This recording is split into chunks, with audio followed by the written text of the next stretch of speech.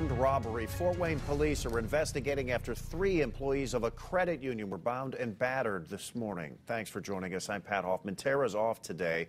Police say that 3 people ambushed employees at the ProFed Credit Union on Stellhorn Road before the credit union opened this morning. News Channel 15's Megan Royce has been digging deeper to uncover the latest. She joined us now live from the scene. Megan, a customer of the credit union may have disrupted the robbery and called police. Well, Pat, around 8 o'clock this morning, police say a witness was actually waiting in the drive-thru of the ProFed Credit Union here on Stellhorn Road, and that's when he saw 3 people in masks run out of the back of this building right near that black gated-in area. He immediately called police and told them everything that he saw. They say he did everything right. Police say 3 credit union employees were inside at the time of the robbery. They say the suspects ambushed the 3rd employee that went inside the credit union. Police say they were armed and masked.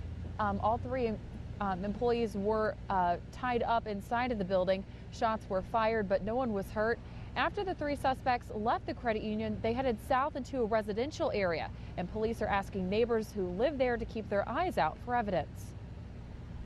If they see any items that might be considered evidence, whether it's a cell phone that's been dropped, gloves, a mask, often your perpetrators, as they flee, they will begin to shed clothes so that they do not fit any suspect description, and they will dump those items in a trash can or dump them in an alleyway.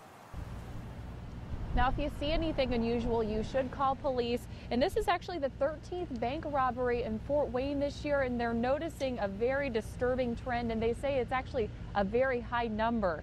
We're going to stay on top of the story for you today and bring you the very latest coming up tonight at 5 and, of course, on Wayne.com. Reporting from Stellhorn Road, Megan Royce, News Channel 15.